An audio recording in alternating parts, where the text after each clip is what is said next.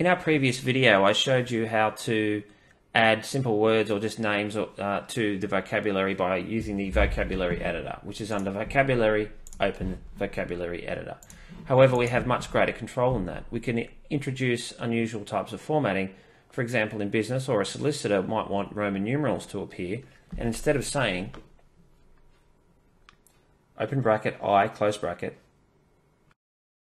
open bracket I close bracket, it's not even lowercase, so I don't really want that. We can teach Dragon to do it permanently by taking control of the vocabulary. So this is an absolutely critical step and will have a real impact on your ability to use speech recognition efficiently. So we go straight into the editor. Open vocabulary editor. And here we go, and we can just go straight to add here where that add button is. And I'm going to put in what I want, and that's a lower bracket, lowercase I. And what do I say? This is the spoken form, this is the phonetics. So I'm going to say brackets,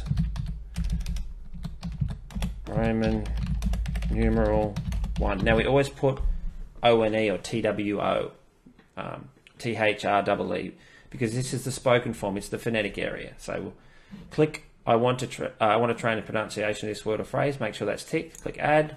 And this is the only time you don't use your button on your microphone or your keyboard. You just click go with the mouse and you can just say this. Brackets Roman numeral 1. And that's it. I've added a special phrase. Let's test it. Brackets Roman numeral 1. So we'd want the 2 now, for example. So that's quite effective and much quicker than saying open brackets, I close brackets. And so let's try the next one. Open vocabulary editor. Click add. Open bracket.